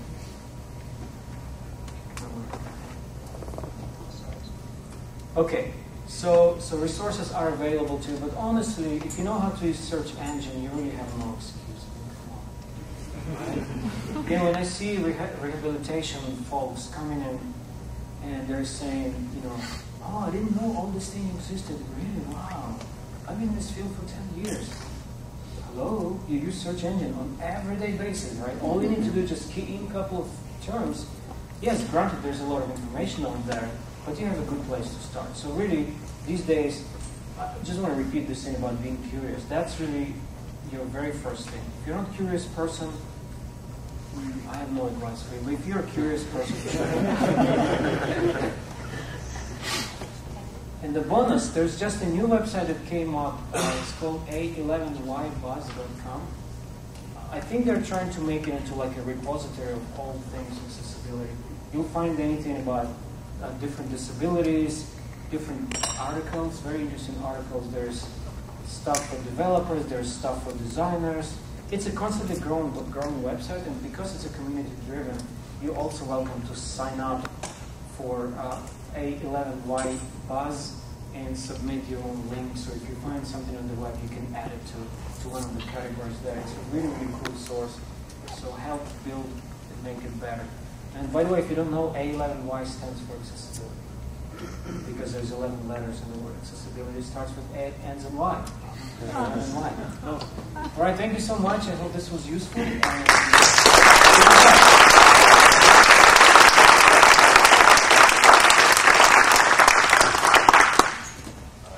questions? Oh yeah, I forgot. All right. Okay. Say your name and then. My name is Brian Sutton, and I just wanted to point out that in the past week, Apple has filed a patent for a new haptic device for the iPhone. It's sort of a gel thing that will vibrate and whatnot and swell. So don't give up on that. Totally. That will be the last one to give up on Apple. So they have my word for it. Hi, my name is Robert Bonder. I was wondering if there's a way to detect if there's an accessibility mode turned on in the browser. Not in the browser. We figured out there's a trick, but I wouldn't suggest you guys use it until it's fully tested out. But so for the purposes of this talk, I would just say no. You can, if you're creating a native app, if you're creating a native app, you can actually test if the accessibility is running, but not in the browser. Next question. Victor, I'm just curious. Yeah, go ahead. Are you more comfortable using a voiceover or the haptic? Well, haptic is sort of like an addition to the screen reader that Android has, if that's what you're asking. Or are you asking more like touch versus... Can you clarify? Yeah, I guess touch versus voiceover. Yeah, good question. I tend to use both. Mostly I rely on touch, but like I said, on the iPhone, sometimes it gets so tiny that it's just annoying because you literally move your finger a bit too far and you want to jump 3 links ahead. But on the iPad, I certainly prefer to use touch. It's very pleasant when you swipe your finger across the screen. It's a nice feeling. Just tactily, it's a much more pleasant feeling than flicking, like a swiping, just because then you become like a machine, whereas dragging your finger is kind of like, oh yeah, I'm just exploring, That's just my take on it. Thank you. Any other questions? Okay, so then we're going to move on to our next speaker, a friend of mine, who's a big programmer, and his name is Yahoo.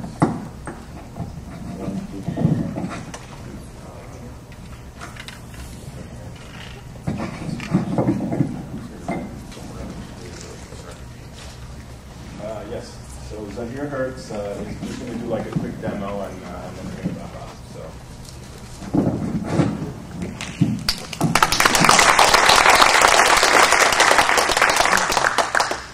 So Victor talked about having verbose settings, so I will be the non-verbose today.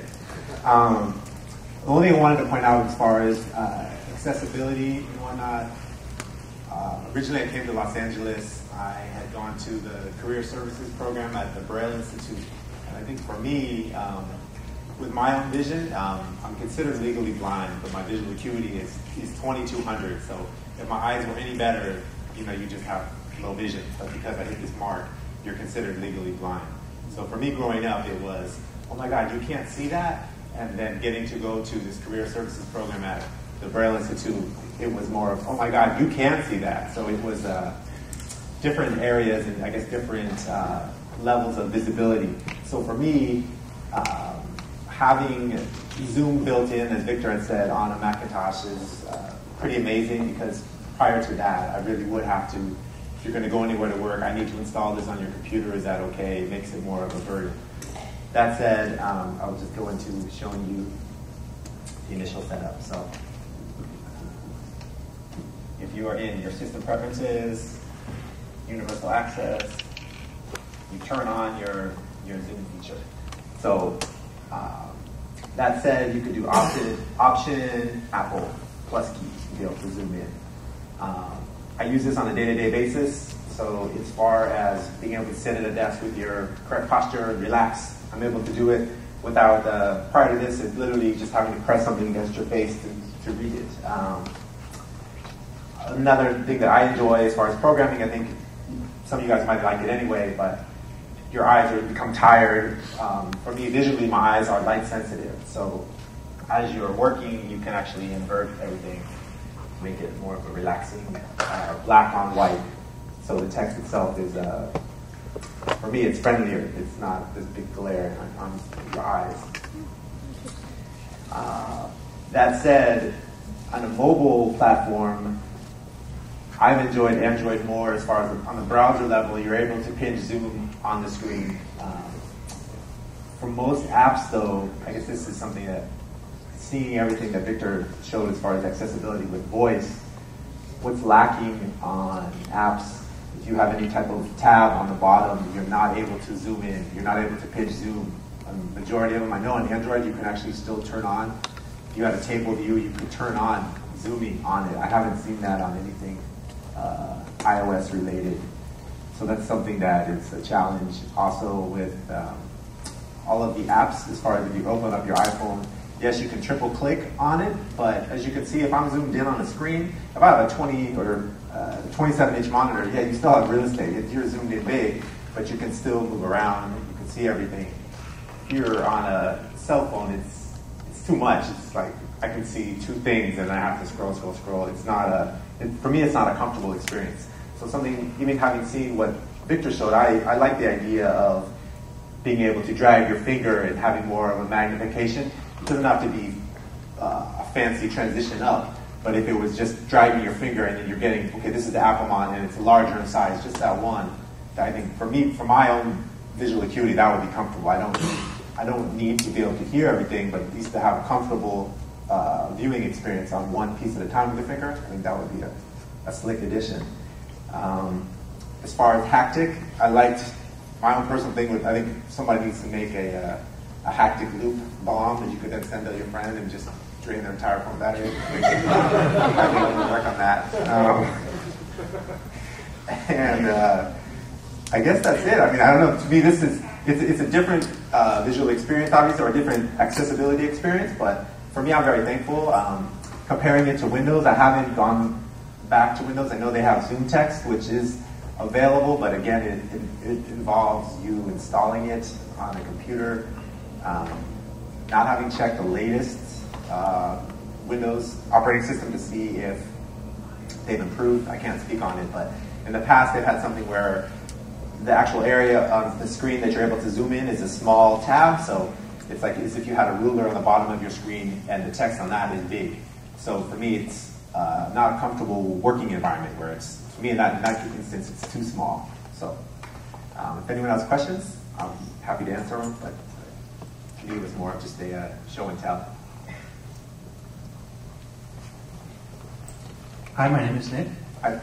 Windows 7 actually has full screen zoom like OS 10 does now. Okay, great. The shortcuts are window key plus and minus. Ah, nice. And is it, do you have to initially enable it? Because for me, no. Okay. If your graphics drivers aren't new enough, it might only be the zoom bar that you're used to. Okay, so say the keys again? Window key plus. Okay. Window key minus. Awesome. Any other questions? Okay, I guess. No. Did you have a question? No. Great. I think that's about it. Before you leave, we're going to do the wrap up. Sorry, go ahead. Just a quick question. Yes, sure. One of the things, and I hope it's not a misconception, one of the things I was wondering with design stuff is like when you're in an interface where you have pop-ups happening, especially on the web. Yeah. Does that often happen? For example, pop-up would happen and you don't actually see it because the focus actually hasn't moved to the area where alert happened, or this is a very rare. I've seen more stuff where there's a pop-up behind the screen and they're just trying to get a hit on the video, so it's playing in the background. So how would you know that there's a pop-up? Is there any, like, how do you deal with situations like that? Just guess? No, I mean, yeah, if it was, I would probably have to hit, Apple tab to look if I'm missing it. Why am I not able to see it? I would use to zoom out and then check behind Windows and then zoom back in to see what this tab is. So, do we have the We do, and while you're picking this, I was just going to say, do we have any questions to ask across the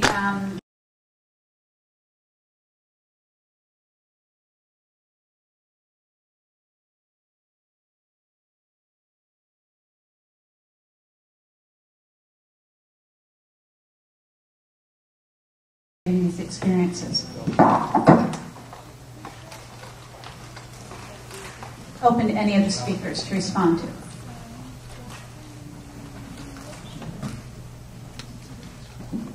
Yeah, I mean, I think I will say that to a varying degree, almost every big company has done some work in accessibility. Microsoft should not be in any way ignored, because I think Microsoft has pioneered a lot of these things back in 1990s. So if you go to Microsoft.com/enable, you will see everything there is to know about Microsoft and accessibility. Including their accessibility guidelines. They have wonderfully written user interface guidelines. bbc.co.uk, BBC in general is doing a really good job with accessibility.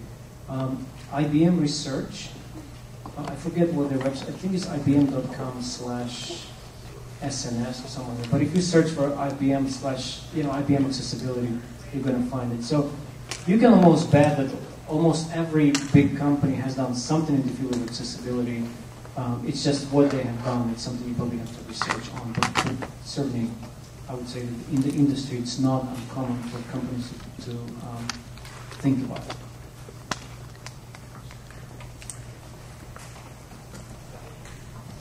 Does that answer your question? Yes, thank you. Anyone else with a general question for one or more of the speakers? Well, while we're about to pull our raffle winners, I did want to thank everybody for attending. Really enjoyed the evening. I want to thank all of our speakers. You were just awesome.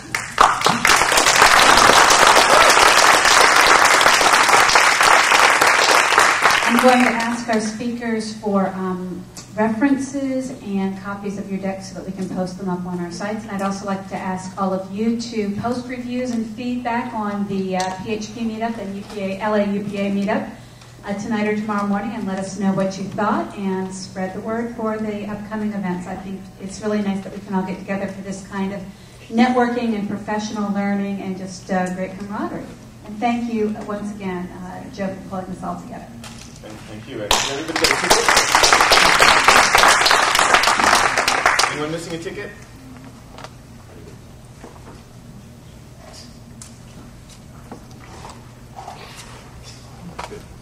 Okay, great.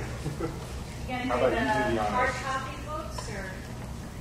I'd say let's see if they want the hard copy book, because that's performance related. So let them choose. Actually, why don't we have you pick?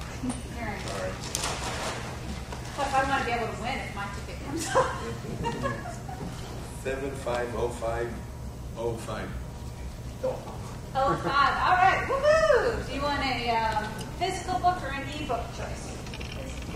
Physical book. And you want to let Joe know which one? Maybe write it on the back of your ticket. You just need your name and where to ship it to. All right. Just give that to me afterwards. Next one. 750495. 95. All right. Oh, you want physical book or ebook? Huh? Ebook is fine. All right, there you go. 750492. 492. 492. Do you have 492? Must be present to win. 750533. 33. 533. Anybody have 533? You say what you say? 33. Oh, Final two digits. 750536. 36. Woohoo! You want a physical book or an ebook? Ebook, please. Ebook, please. Here you go. Thank you. Instant winner. 750508. 08. Physical book or ebook? Here you go. One more? Two more. We have 4 physical books and then 5 ebooks. 750543. 4-3? Yes. 4-3.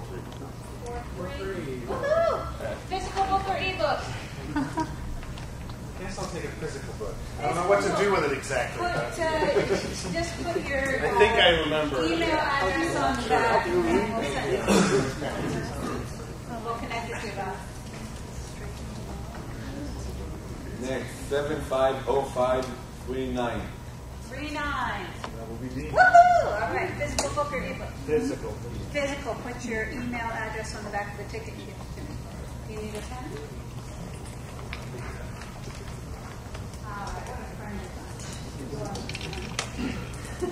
So Catherine, we gave out 3 physical, right? 3 physical. So one more physical, one more ebook. 2 more.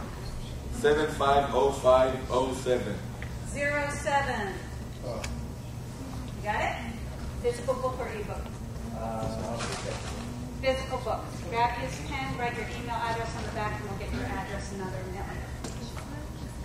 Last one for the ebook. Last one, nice number. 750500. 00500. All right. Woo-hoo! Stick around to the end. You have good odds. All right, everybody. Joe, any closing thoughts? No, I mean, I learned a lot, and I hope that all of you did as well. Keep following the GAD hashtag, because I have a feeling we're going to do a lot more related to this before the next year comes around. Something else I just also neglected to mention at the beginning is that we also got a shout out from the semantic web community, because the semantic web community hadn't really taken the accessibility community that much into account. But basically, if we take data and make it semantically, tag it semantically, it will be good for both communities. So I'd like to just do a shout out to bring those 2 communities together, and just follow the GAD hashtag, and you're going to see more info on it, coming right up. And that's about it.